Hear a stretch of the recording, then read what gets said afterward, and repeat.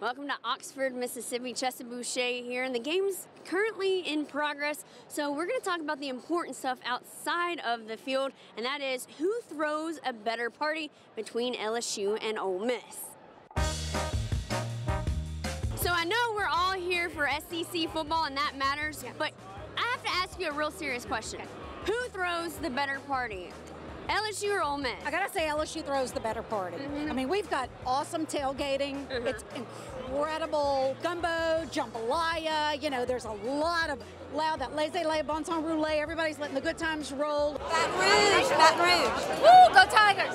One thing I have to admit, we've been all over the SEC, and nothing compares to the Grove in Oxford, Mississippi. Nothing compares to that. We never lose a party.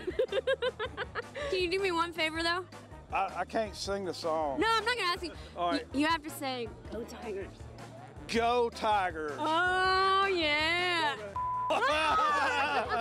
The truth comes out. So, how are you feeling going into this game knowing that LSU is the #1 team in the country? We're here to have fun. Oh, so it doesn't even matter. We never lose a party. Yes. My friends yelled at me, go put the hat on. Yes. I put it on, Tua fumbles the ball in the beginning, and LSU wins the game. So I have to wear the hat. So Coach O should thank you is what you're saying. I'm really thinking that Coach O should thank me for that win.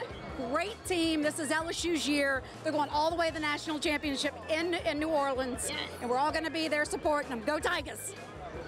We got all the scoop here in Oxford, Mississippi. For your Go Nation coverage, I'm Chester Boucher.